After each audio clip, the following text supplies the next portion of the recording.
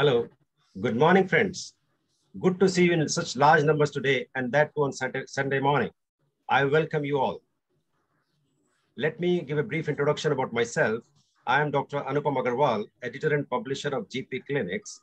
Many of you must be knowing GP Clinics, but not me. So formally, I'm introducing myself with my face. So hi to you all.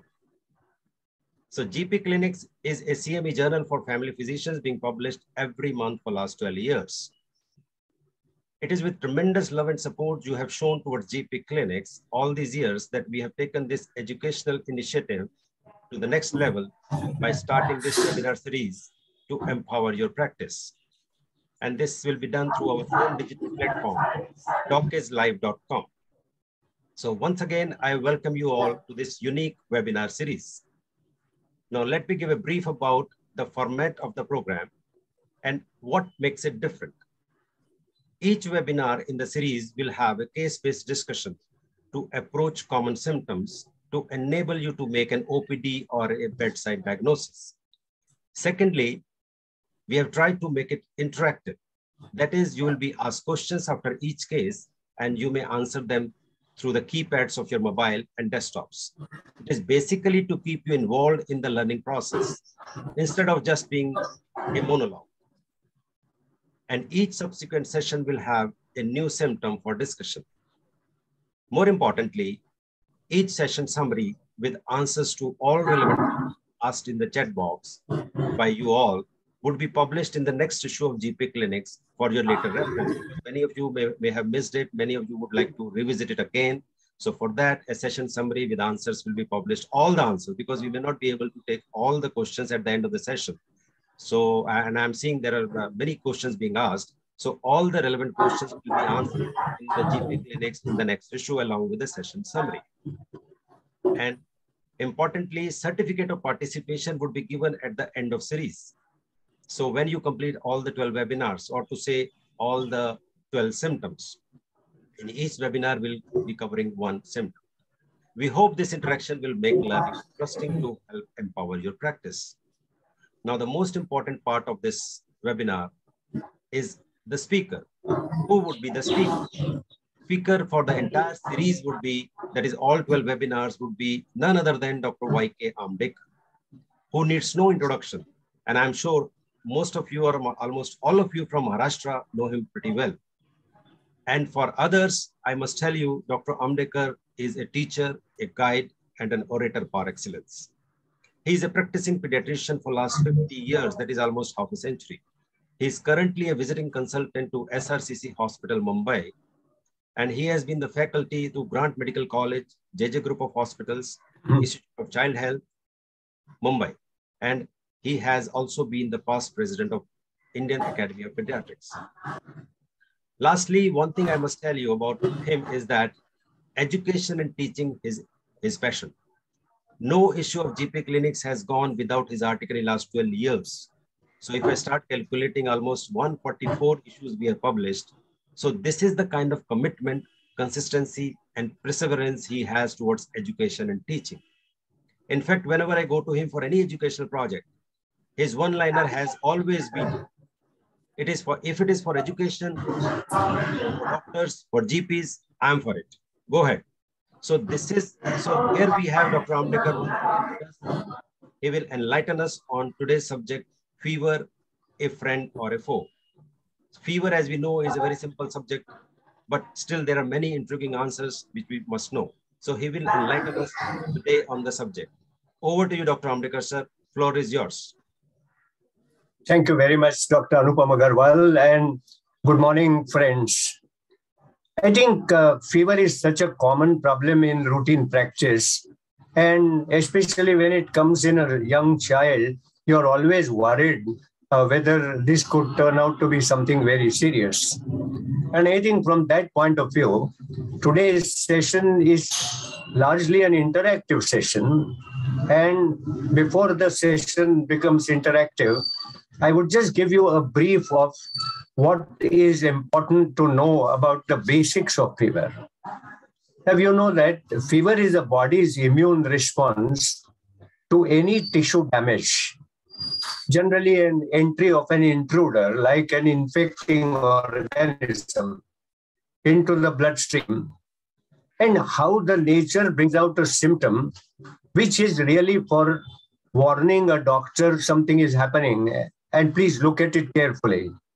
I think fever rarely may be due to failure of temperature regulation system or the increased metabolism. This is just to keep in mind that not every time a fever is due to some tissue damage. But don't forget the tissue damage could be not only due to infection, but any inflammation. And that's how malignancy, rheumatological disorders, so many of them, besides infection, also cause fever.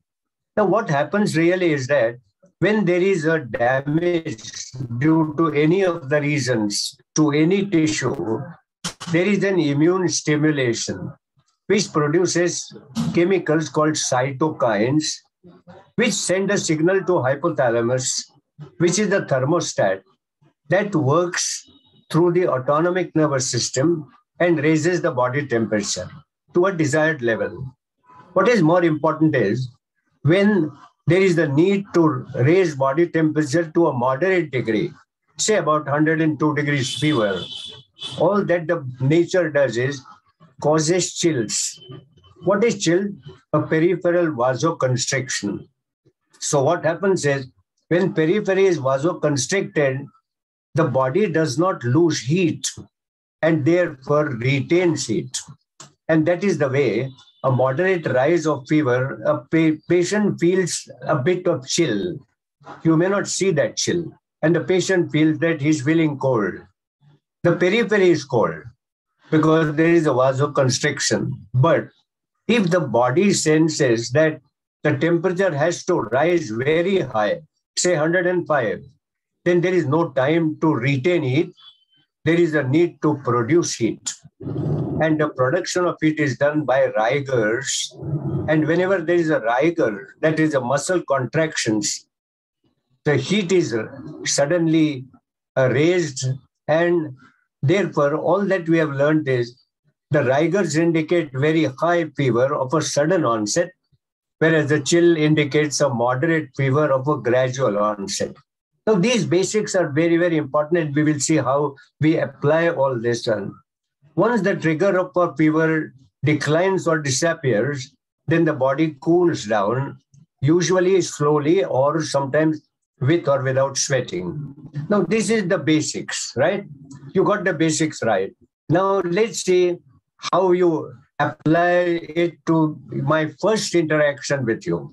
I'm going to give you 4 probable answers to the question, and then you will have 15 seconds to click which number you feel is the right.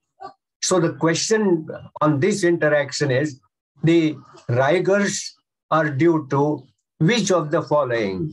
Malaria, urinary tract infection, typhoid, or none of the above? Your time starts now.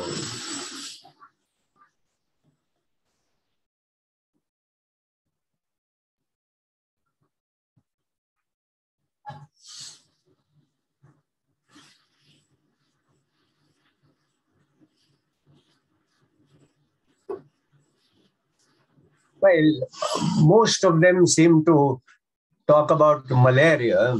Okay. Some of them have said urinary tract infection. Nobody has said typhoid. And very few have said none of the above is a correct statement. Now, let me go through the next slide that shows you where exactly is the correct answer. Okay. Now, next slide, please.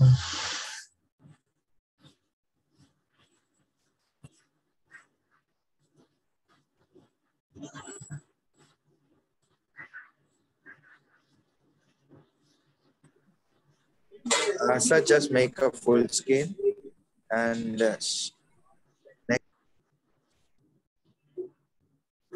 Yeah, here is your answer. Now, the rigors indicate the need felt by the body to raise body temperature to a very high level, in a very short time. We learned that. And therefore, it may not be specific to any particular disease. Well, you are right. Malaria often does that, but not necessarily. Malaria may come even with low-grade fever. Some of you are right. UTI causes it, but not all UTI do it. And occasionally, even a typhoid comes with fever with rigor. And therefore, the correct answer is really none of the above are specific to the rigors. The point that I wanted all of us to learn is that when you get a patient with fever with rigors, it only means that body wants to raise the temperature to a very high level in a very short time. It could be due to any reason. Don't jump to say it's only malaria or a UTI, but it could be even typhoid or any type of fever. Therefore, fever with rigors or no rigors does not help a clinician to make a diagnosis. Yes, we have learned one point. Let's see now. The question, is fever a friend or a foe? Now, always there is a fear when fever comes. Parents are upset, doctors are uneasy. But don't forget that whatever nature does really, whether it causes pain or whether it causes fever, it is meant to help the body to heal quickly. How does the fever do that? Whenever there is a fever, a body is heated up. There is an increase in blood supply, especially to the damaged site, which brings in a lot of immune cells or antibodies, which contain the damage, control the damage, and help healing process. That is how it's an indirect marker that body is doing the right thing. Imagine if somebody with a very serious bacterial infection has no fever. Oh, that means we are losing this patient. So the point is, fever, yes, is always a help to the body to heal the damage. But rarely, again, make a point, rarely fever may be harmful. And why does it occur? If there is a hyperthermia, which means fever far beyond 105, then might itself cause tissue damage. Fortunately, it's very, very rare. I'm sure I may have seen about just handful of such hyperthermic patients in my 55 years of practice. So in short, consider fever is always a friend, but to a limit, and that limit generally holds good for all practical purposes. Now I want you to introduce this concept that if fever is friend, do you want to suppress it? Give a thought. Should fever be suppressed if fever is more than 100, more than 102, or any degree of fever, or none of the above statements are right? Give a thought now, and let's start this interaction now, and time starts now for you.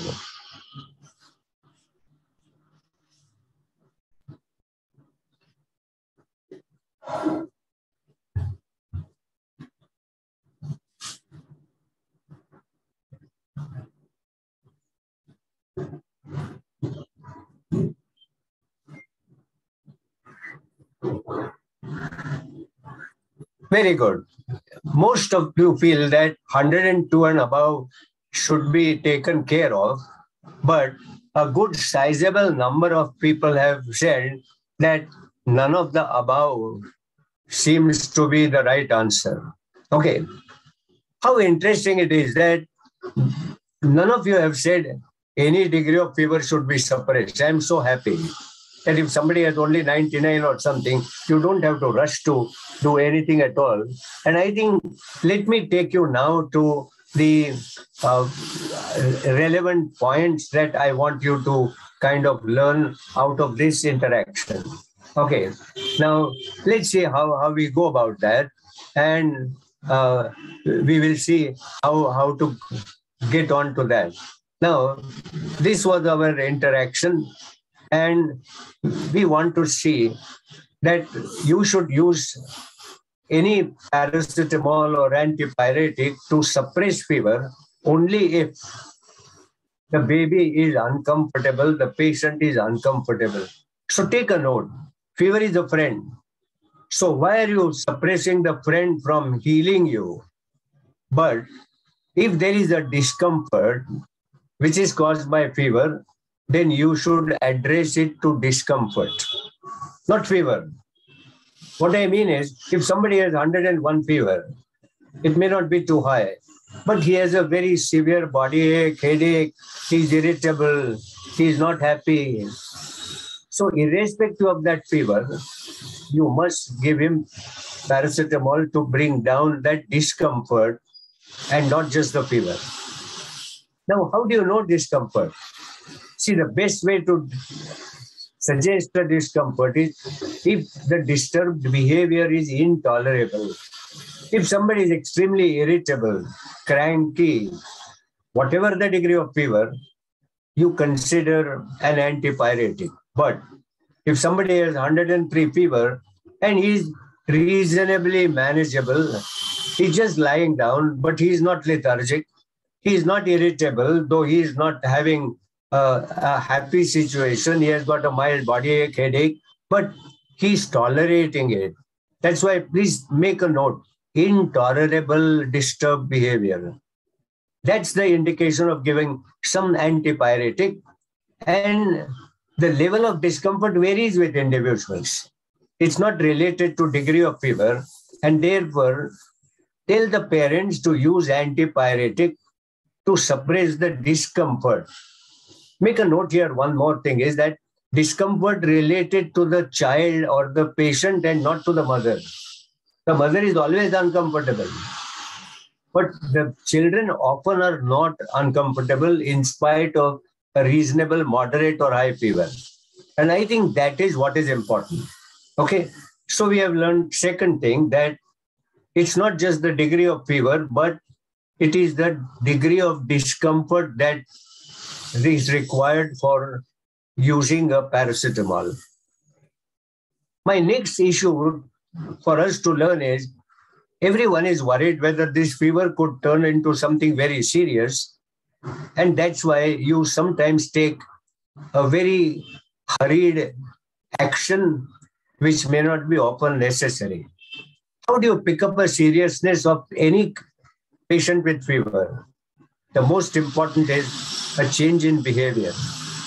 If the patient is unduly irritable, unduly restless, unduly lethargic, or he has an irrelevant behavior, for example, he's talking irrelevantly, he looks to be in a confused state.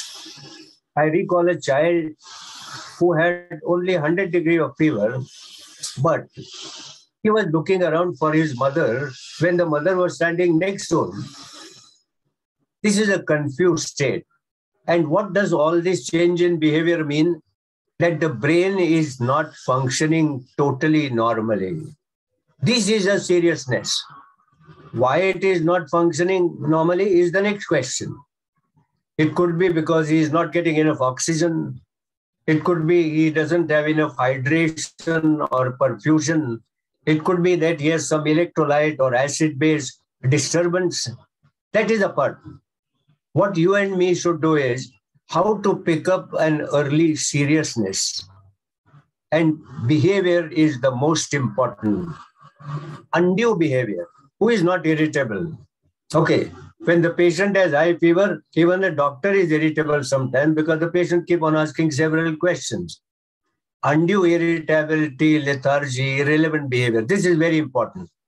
Urine output sometimes gives you a warning that this child has had very poor intake and therefore could be oliguric because of dehydration, and that suggests that it could be something that has really made him not even take enough fluids. What is more important on examination is if there is a disproportionate tachycardia or tachypnea. All of us know that with 1 degree of rise of body temperature, the heart rate goes up by 10 number and the respiration by about 2 or 3. If the fever is only 100 degrees, that is only about 1.5 degrees more, but the tachycardia is gone up by 30 or 40, you know that there is something serious. Same thing about the tachypnea. How important it is. Spend a little more time on looking at the pulse rate, counting the pulse rate and counting the respiratory rate. If there is a disproportionate increase in pulse rate or respiratory rate, be sure that this child or this patient has something impending seriousness. Lastly, if there is a skin rash, worry about it. And especially the type of skin rash, hemorrhagic, for example, a purpuric spot, gangrenous spot, or a bullous hemorrhagic skin rash, are always of some serious consequence.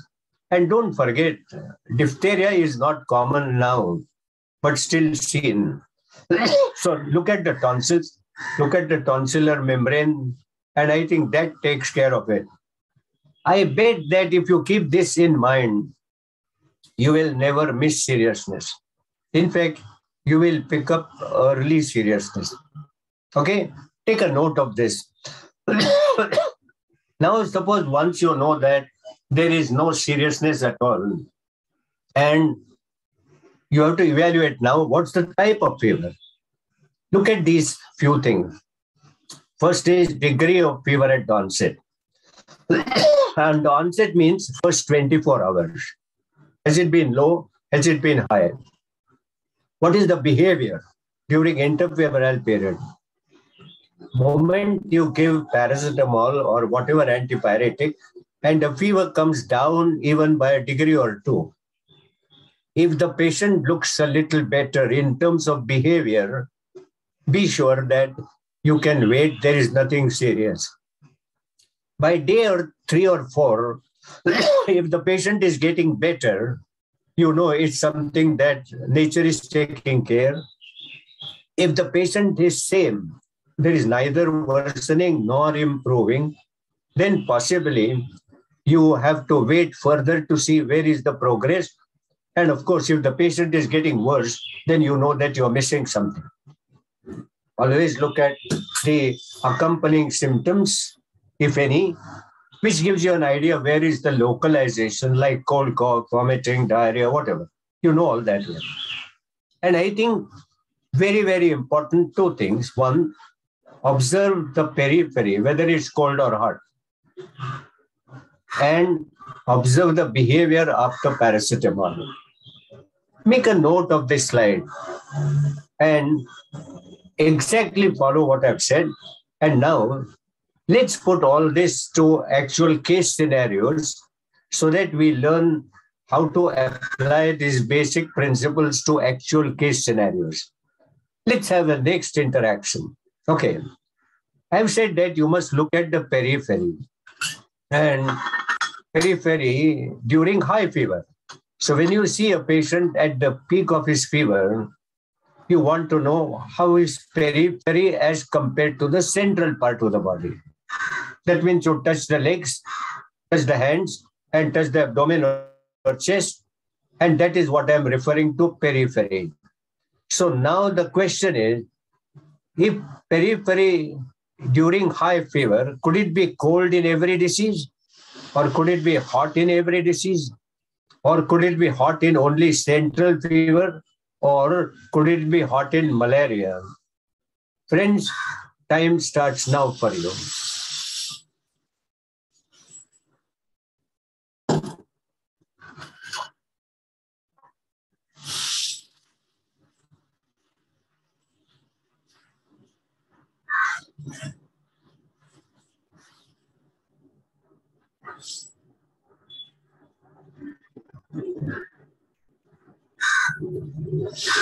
Very good. I can see now that delegates are now thinking rightly and trying to apply whatever we have discussed so far. Majority of you have said hot in central fever. So good. I think what is more important therefore is that even touching the periphery and the center and looking at exactly what is happening in terms of the situation, I think gives you a lot of idea about how to go about all these things. And to that pattern, I want you to understand that if temperature regulation system is working well, then high fever should have a peripheral vasoconstriction. If there is a moderate or high fever, periphery has to be cold. But if the periphery is hot, it means only two things.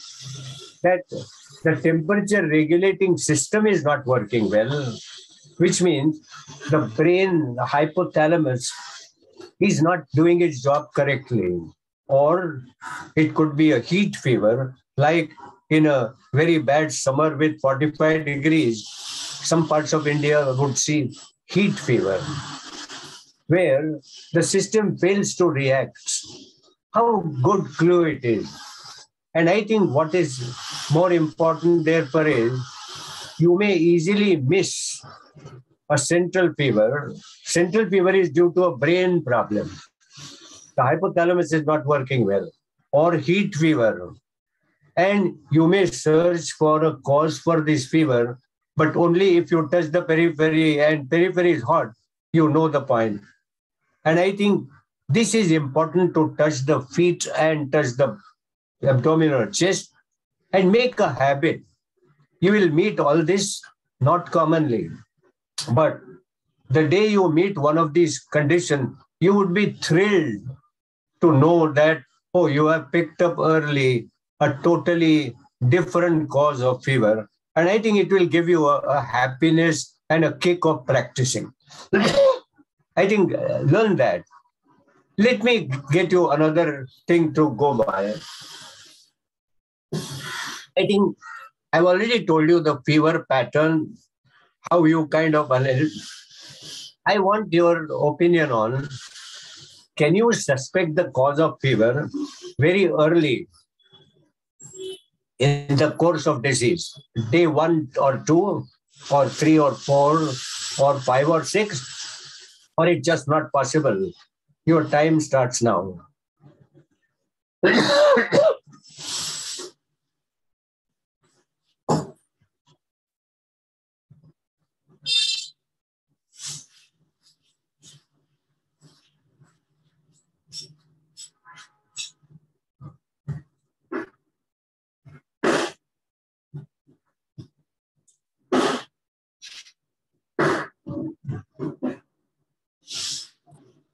Very good.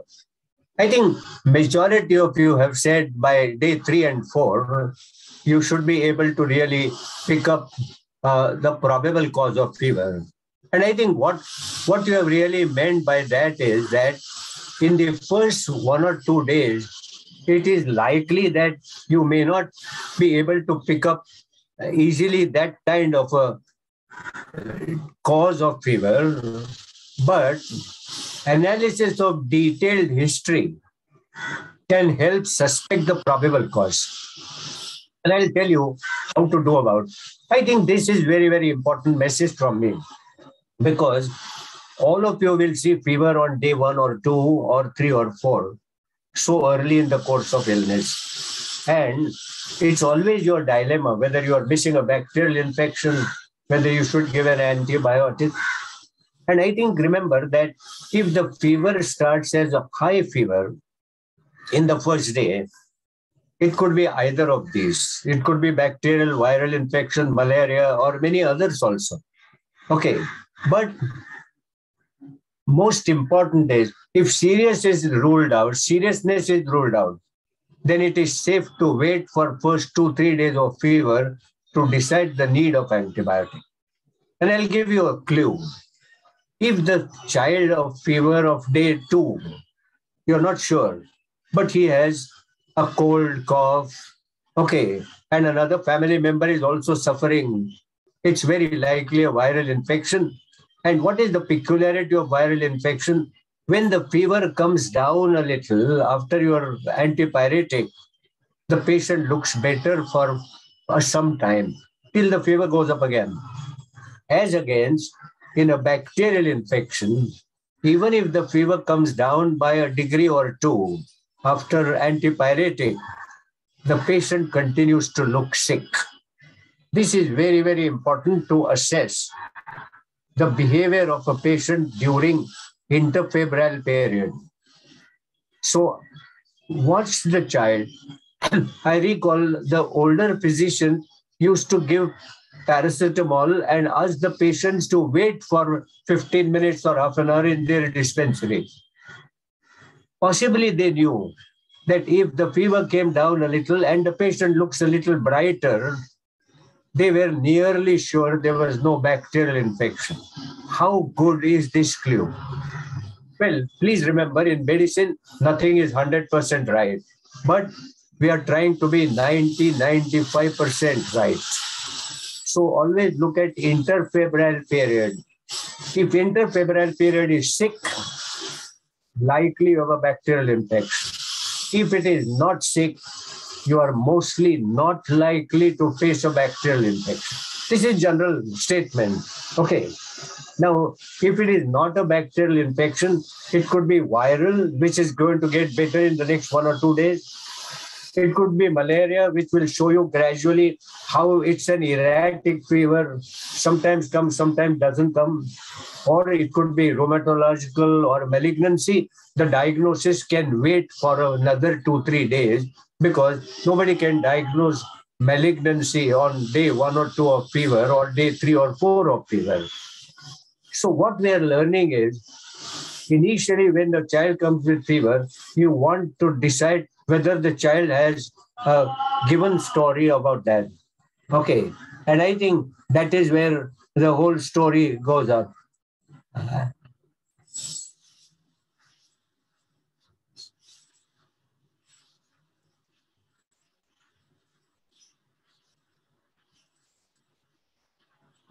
So this is where I think we ended up on that. And I'm sorry we are going a little back and forth because this is the first time we are doing such interactive session, and I'm sure we will really improve on all this. So please bear with us on that. Now, having given this idea, let me repeat what we have learned. We have learned rigors and chills are of no great help to patient. We have learned that if you have a high fever, it doesn't mean it's something serious, but seriousness is found out by change of behavior, urine output, disproportionate tachycardia and tachypnea, and possibly a skin rash or a tonsillar membrane. And now a pattern of fever. Interfebrile period is an important point, and how is the progress on day 3, day 4 will always decide what it is. Now, friends, let's apply all this knowledge to actual case scenarios. I have picked up these cases the way possibly you all are likely to be seeing in your day-to-day practice. And I'm sure that there are many other causes of fever. We are not bothered because these few cases, to my mind, represent 95% of our routine practice. So master that. Forget the 5%. Of which the best of the experts and experienced people also cannot diagnose. So we will not worry about that. Let's look at my first case. This child has fever for 2 days. Make a point, fever only for 2 days. It was very high at onset. Okay. There was a good response to paracetamol. Child looked very normal in between fever. The fever used to come every 4 or 6 hours. As soon as the effect of paracetamol wears down, the fever comes up again. And by second day, the child started developing cold and cough. Now, friends, what is your diagnosis? We have 4 options: bacterial infection, viral infection, malaria, or anything else. Your time starts now.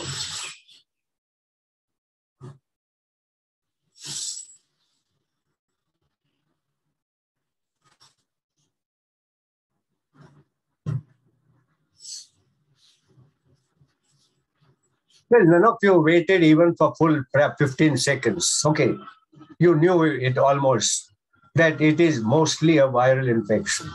Okay, why did you call it a viral infection?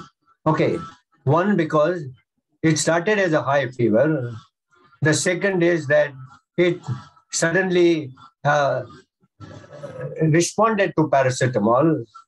And then when it responded to paracetamol, you found that interfebrile period was quite normal.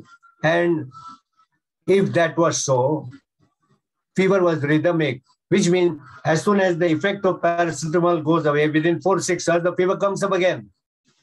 So you have three characteristics: high fever at the onset, normal interfebrile period, rhythmic fever every 4-6 hours, and a cold and cough coming up to localize the infection. And therefore, this is typically a viral infection. I'm very happy that majority of you called it viral, but few people called it something else. I won't blame them, because medicine is always not like mathematics that you are always right. But more you practice this kind of an analysis, more convincingly you will be getting more and more confident that yes, you know. And how will you counsel the parents? You will tell them, look, I'm sure mostly your child is going to be all right in the next 2-3 days.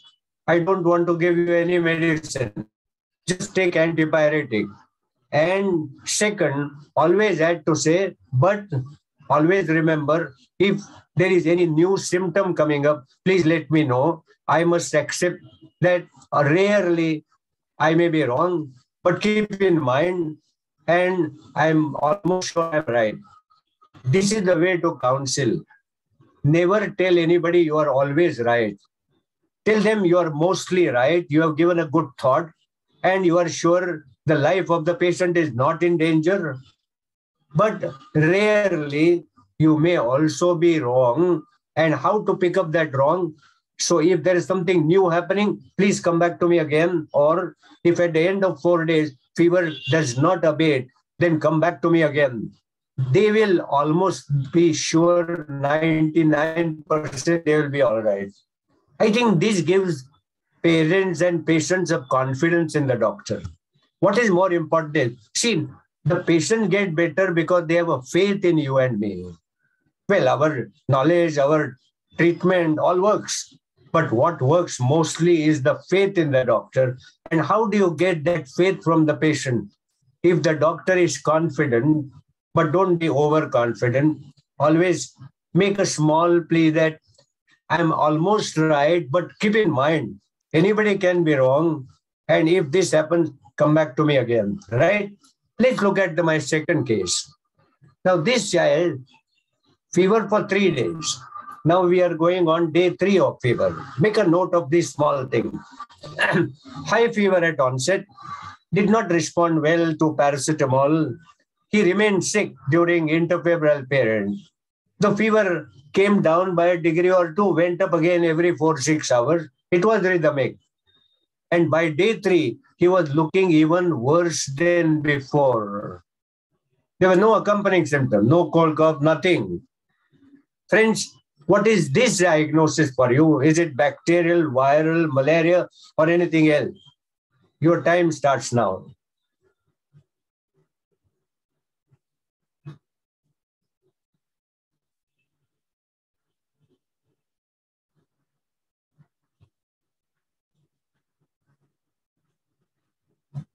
Wonderful.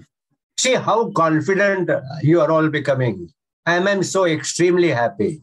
Okay, that the simple formulas that we are trying to kind of get into, and it seems to be working almost well all the time, that you got the first question right, you got the second question right.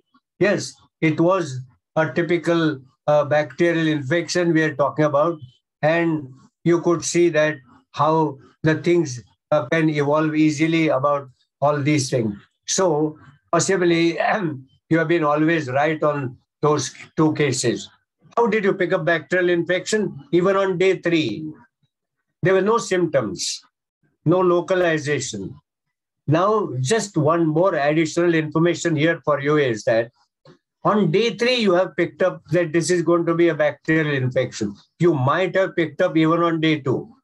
But by day 3, you are sure. The question is, where is this bacterial infection You will have to give a thought to that. Is it going to be a pneumonia? Is it going to be meningitis? Is it going to be typhoid? Is it going to be tonsillitis? Okay, few common conditions. If it's tonsillitis, you would have checked up his throat and started finding that there was a congested tonsil, etc. How do you pick up early pneumonia? By this suspicion that on day 3 you have a bacterial infection.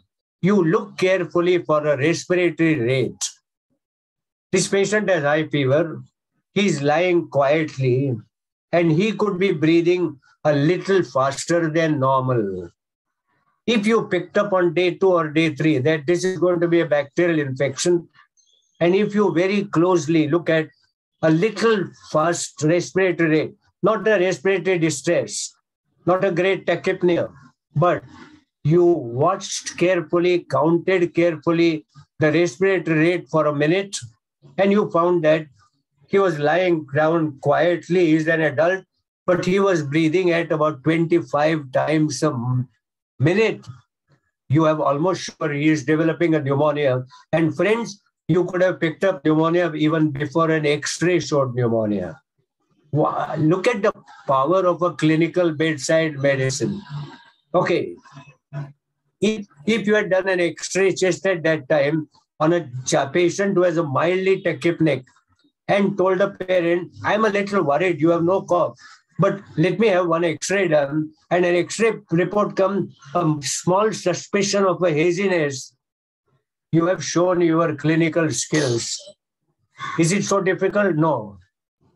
But I am trying to instigate you to think. And when I instigated you to think and gave you 4 options, you are coming out so beautifully right that I am convinced that all of us can be mostly right most of the time, only if you think. And most of us have forgotten to think. And I think that is what the whole idea of such interactive session is, right? I'm so happy we are going very well. Let's look at the 3rd case now. Now you have a fever for 4 days. I'm pushing up a little higher now from 2nd, 3rd, 4th day now. Fever was high at onset, fair response. Okay, normal interfebrile period. Okay, it was quite all right. He had a fever coming every 12 hours. Make a note.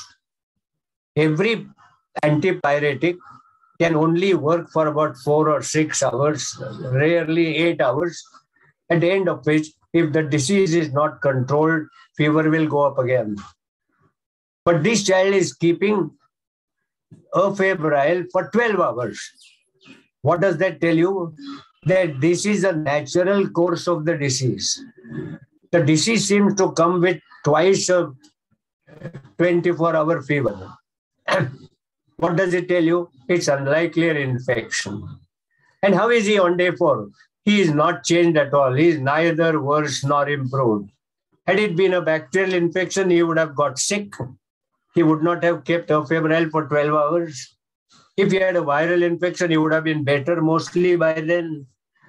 This is the way you pick up something. And now my question to you is, you have already got the answer that it must be others. Okay, but I want you to give a thought. Why not malaria as well? So let's look at this. Friends, your time starts now. Look at what you think about it.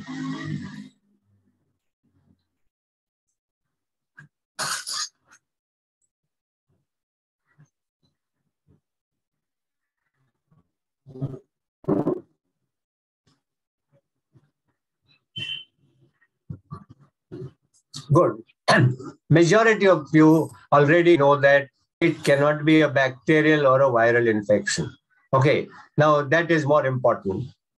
Now the question is, could it be malaria? Could it be anything else? What anything else we are not really worried about, because we are not here to discuss something beyond usual. Okay, what is the characteristic of malaria? The malaria is almost always not rhythmic. That means sometimes fever comes within 2 days, 2 hours. Sometimes doesn't come for 24 hours. So irregular rhythm. is almost a rule of malaria. Okay. But today the malarial parasites are also become clever. They also keep on fooling us. And therefore, largely, if we go by what is the most common way of presentation, then malaria is an irregular rhythm fever. There is no rhythm. The parents will say, sometimes the fever came in 3-4 hours in spite of giving paracetamol, and sometimes for good 12 hours, there is no fever at all. So rhythmic fever considers probably there is neither malaria nor viral nor bacterial infection and something else. What something else? Largely of two groups, one the rheumatological disorders and another the malignancy disorders. Okay, we'll not go into all those details because that will take time for us to really pick up what it is. Let's see the fourth case. Now, this is another child with day 4 of fever. Initially, the fever was moderate. Okay.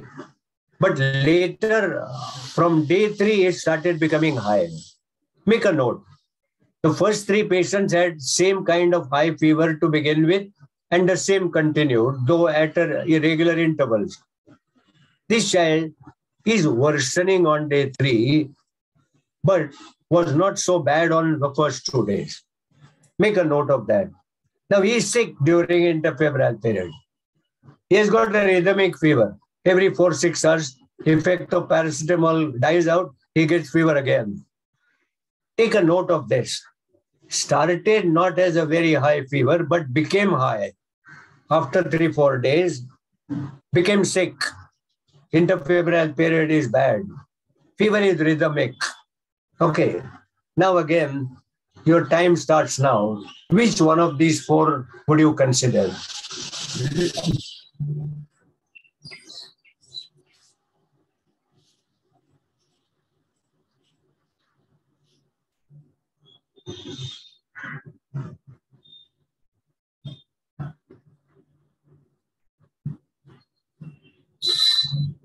Very good.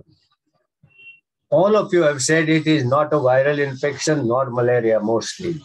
And therefore you are debating between, is it a bacterial infection or is it something else which is totally a non-infective disorder? Okay, good thought. Now, what have we really learned so far every time? Every time what we said was that if interfebrile period is not normal, okay, then almost always it's a bacterial infection. Whereas in most of the other conditions, the patient is a little better after paracetamol. Well, there are exceptions, you are right. Therefore, those who said others are not terribly wrong. For example, if this patient has leukemia, a malignancy, and is running high fever, he has severe bony pains, he remains irritable even when there is no bacterial infection. So you are right in thinking, could it be others also? Or could it be a bacterial infection? But make a small note here.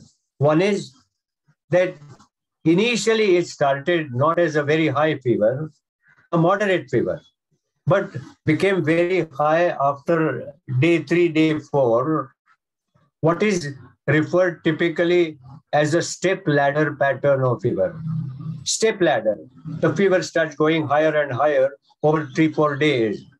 Step ladder pattern of fever suggests that this must have started as a bacteremia. That means infection went into the bloodstream first and then decided to settle somewhere. The commonest cause of a step ladder pattern fever is a typhoid fever. So between others and bacterial infection, 2 points are to be highlighted. One, a sick child during interfebrile period, though a child of leukemia could be sick because of severe bony pain. So you are right. But the other is a step ladder pattern. As medicine can be very complex, you may be right in considering either of the two. And I'm so happy that the general response was equally divided between the first and the last. and I'm very happy about that thought process. Step ladder might go in favor of typhoid-like fever, but you will have to consider that non-infective fevers are not ruled out in this side. And here is the point where you might do a CBC, etc. We'll end up our session by talking a little about CBC as well. So you saw so far a viral infection, a typical bacterial infection, where I told you how to pick up early pneumonia or early meningitis by child being irritable, suggestive of headache. And we saw also non-infective fever, maybe rheumatological, because coming every 12 hours. And now we saw what looked like a typhoid fever. Let's look at this child. This is a fever for 3 days, high at onset, variable response. The parents said, sometimes I give antipyretic, fever doesn't come down at all. And sometimes without paracetamol also the fever gets better. His normal interfebrile period, rhythm is irregular. I'm sure you all got the answer right. Let me see how many of you got right. Your time begins now.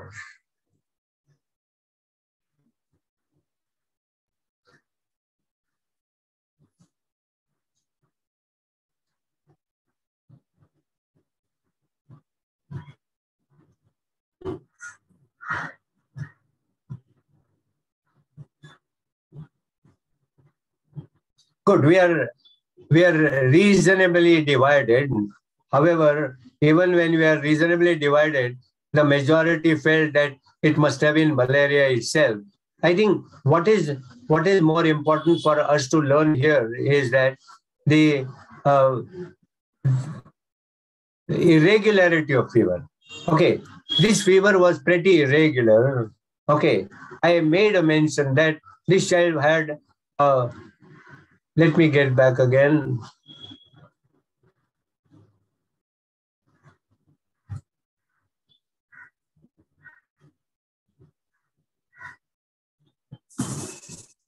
Yeah, now here the rhythm was irregular. That's an important point to make, a note. Second is a variable response. Sometimes responded, sometimes did not respond. And even at the end of day 3, there was no change at all. There were no other symptoms. So very likely this is a malarial fever. Again, what I'm trying to give you an idea is that you may be 90-95% right. You will add further on physical examination, if need be, by doing a CBC, yes. But if you can be almost right 90-95% of the time, only by taking a good history, I think that's the message I want you to pass on, that spend a little more time to get all these details so that you are almost sure where you are dealing with. Let me give you this story now. This child started on day 3, high fever at onset, good response, normal interfebrile period. Okay, rhythmic fever. Okay, make a note. Good interfebrile period, every 4-6 hours period. By day 4, there was no fever, but the child looked lethargic. See, he's improved as far as fever is concerned, but he has become lethargic now. Now, which one of these 4 are you talking about? And before you vote, please make a note that whatever is the probable cause of this child's fever, why did the fever disappear but child became lethargic? That means something is happening. What could precede that something that is happening? I think that is what I want you to kind of give a thought. And now your time begins now.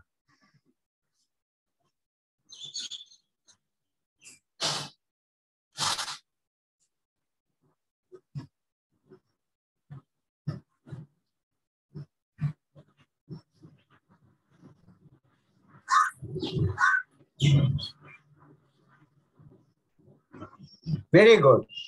Again, I am happy how all of you are thinking, all of you thought that this looks to be something that may not be very serious, but something is happening.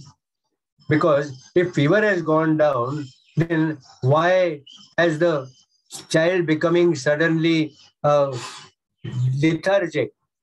What does that mean? Let's see what kind of fever this likely to be. Okay. Now look at this.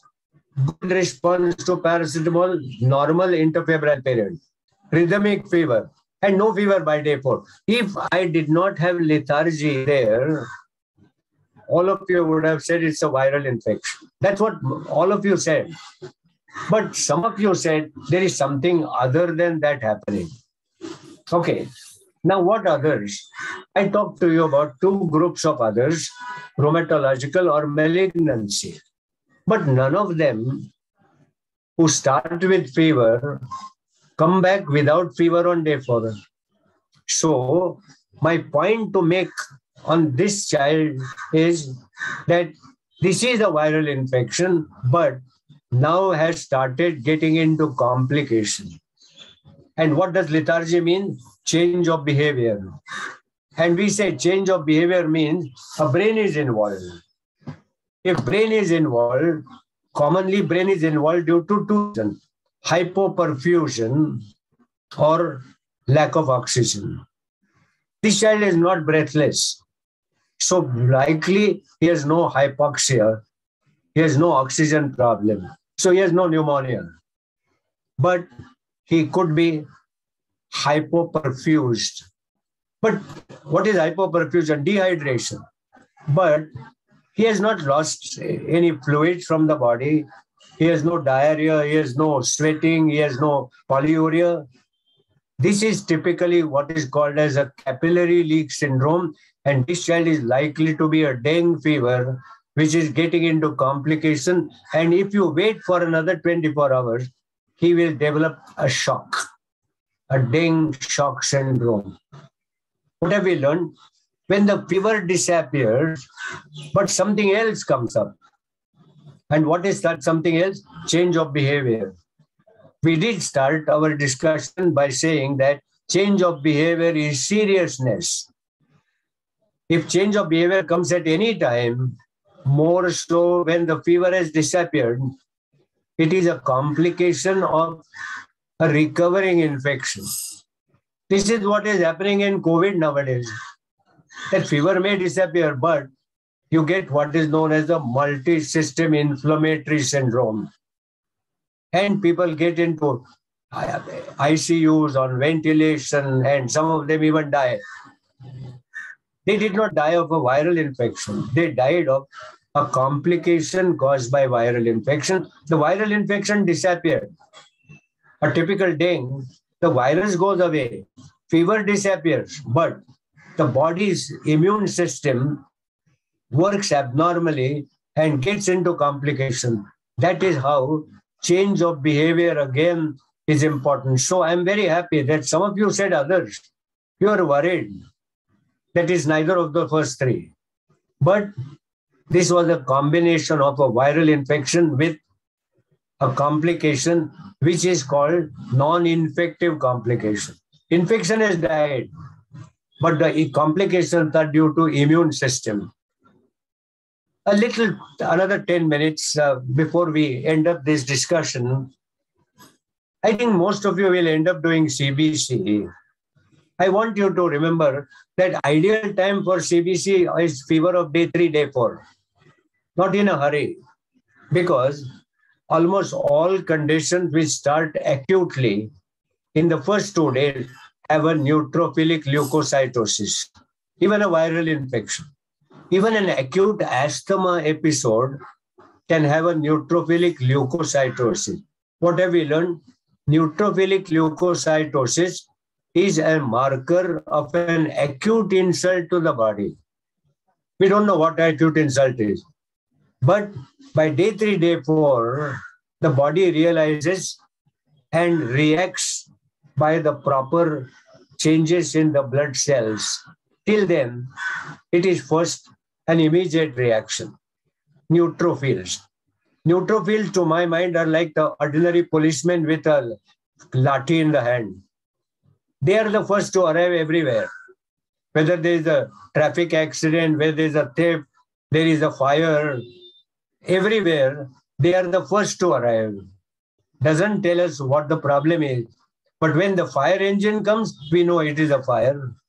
When more police come and higher officers come, we know it must be a bomb blast or something. But the constables don't tell us what the problem is.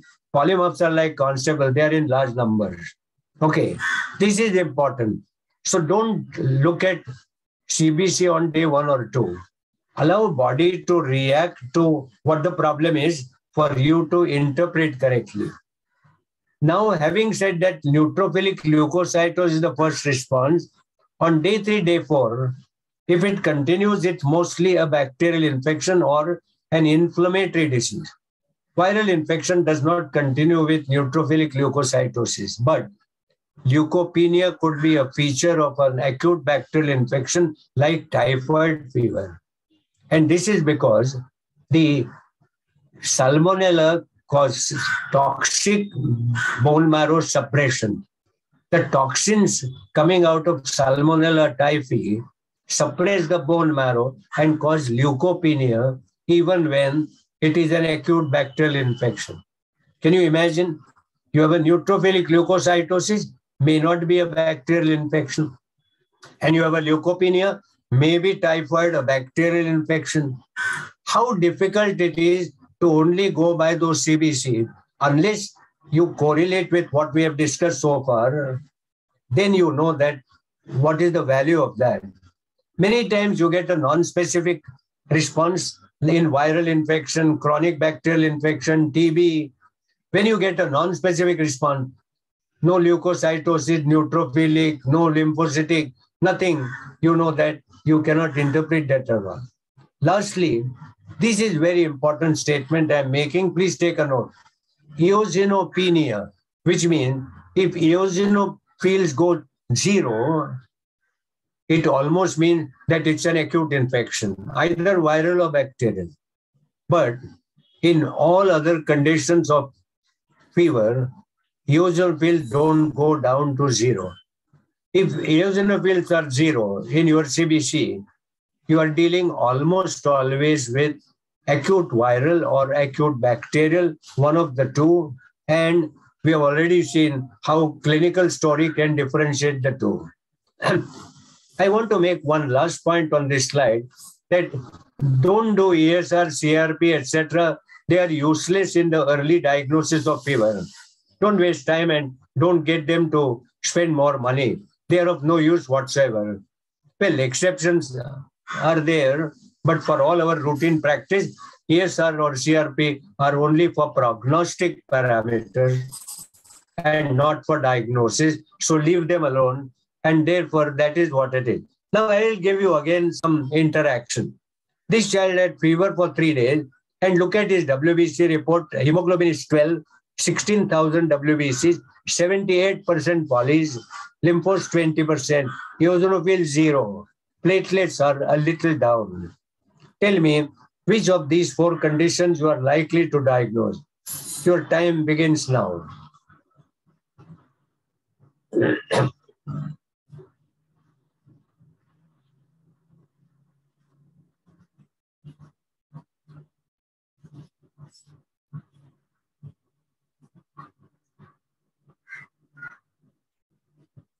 Good. I think all of you took a note of what I said, that if eosinophils are 0, then I told you that it means almost that you have a possibly an acute bacterial or acute viral infection. Very good. Now, you have to fish out between the two what it is likely to be. Now, that is what the challenge is now. Okay. Now, look at carefully this. We are on day 3. Okay. Platelets are a little on the lower side. Okay. Now, low platelets is a classical story between viral and bacterial of a viral infection. Okay. What is the importance of this discussion? You gave a lot of importance to eosinophils being 0. You said it's either acute bacterial or acute viral. your next shift of interpretation should be platelets. And if platelets are going low, it's mostly a viral infection. Platelets are low in malaria, platelets are low in viral infection, and platelets are also low in typhoid. But there is a leukopenia in typhoid. Therefore, a combination of a lower platelet and a zero eosinophil puts us more to a possible viral infection. But I'm happy that you took a note of zero eosinophil. Look at this. Again, fever for 3 days, hemoglobin fine, counts almost similar, but there are band cells and toxic granules in neutrophils. Ask your pathologist to comment on band cells and toxic granules. Band cells are a premature polymorphs. It tells you that even if the polymorphs are 76, the body seems to send more premature polymorphs into the system. Now tell me, friends, which of these 4 conditions you would opt for? Your time begins now.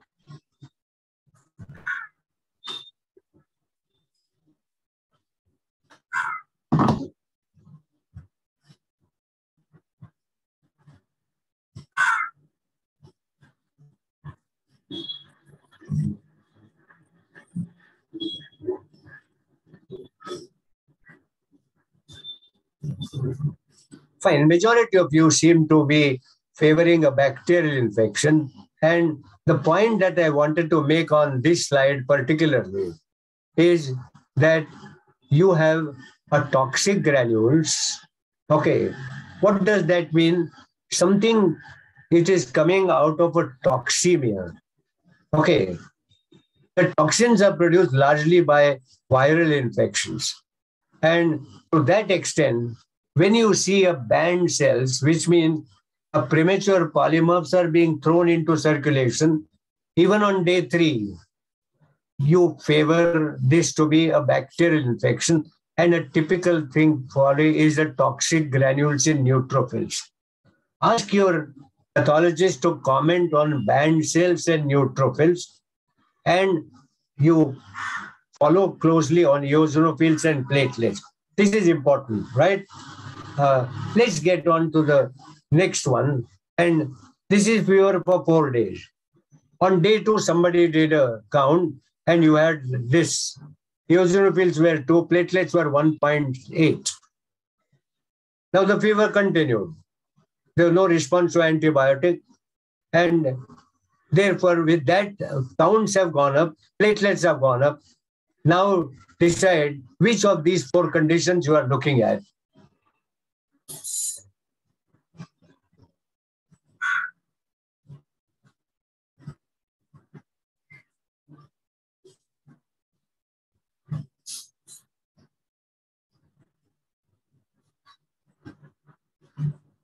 Well, we seem to be almost an equally divided house. Let me give you exactly what I want you to kind of get to understand where we stand on this. Okay. Now, what was happening on this side, look carefully, that you had the first count, which was slightly neutrophilic, but eosinophils were not 0. What did we say? Eosinophil 0 is an acute viral or bacterial infection. So this is likely to be neither of the two. Okay. Now, 2 days later, but somebody gave an antibiotic because there was a polymorph nuclear leukocytosis. Now, platelets were a bit on the lower side. Eosinophils were normal, which meant that this is unlikely an acute infection. And look at what happened after another 2 days. The counts have gone up very high. Polys have gone up further high. Platelets are also gone up high. This is typically a non-infective disorder, systemic inflammatory disorder. How does a systemic inflammatory disorder vary from acute bacterial infection? 1, in acute bacterial infection, eosinophils are almost always 0. Platelets are not low. But in an acute inflammatory, systemic inflammatory disorders, the counts look similar to begin with, except the eosinophils are not zero. But as the time goes, and if you repeat the count, in fact, the counts are going higher, platelets are going higher. It means that you have a systemic inflammatory disorder. I just wanted you to get little more complicated issues to learn. And I'm sure that we are going to put all this into our next journal issue so that you can revise that properly. This is another 4 days fever. WBC is low. Eosinophils are zero. Monocytes have gone up. Lymphocytes have gone up. Platelets are low. Look at the whole syndrome. Leukopenia, lymphocytosis, eosinopenia, monocytosis, and thrombocytopenia. 5 things I told you: leukopenia, lymphocytosis, monocytosis, eosinopenia, thrombocytopenia. Now, friends, what is your diagnosis? Time starts now.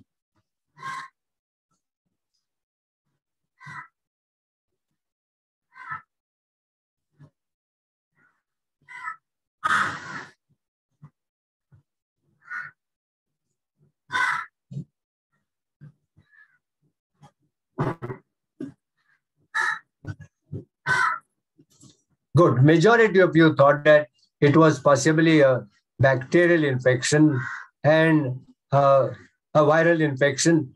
And then you started getting on to consideration of what else it could really be.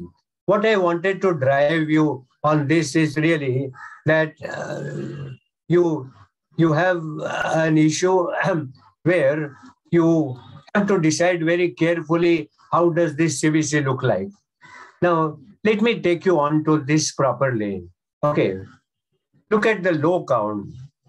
Okay.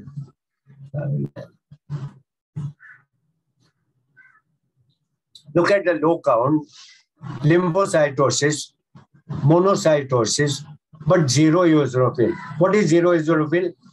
Acute viral or acute bacterial. Now, in acute viral infection, this might fit in perfectly well, but monocytosis is a little unusual feature of a viral infection. Lymphocytosis, yes, unlikely monocytosis. But if you called it a viral infection, I may not say it's terribly wrong. But considering that there is a monocytosis on day 4 in a leukopenic, thrombocytopenic, eosinopenic, we might consider this to be typhoid more than viral infection. Small difference. Monocytosis is not a feature of a viral infection. It is a feature of a typhoid-like infection. And therefore, again, small little thing.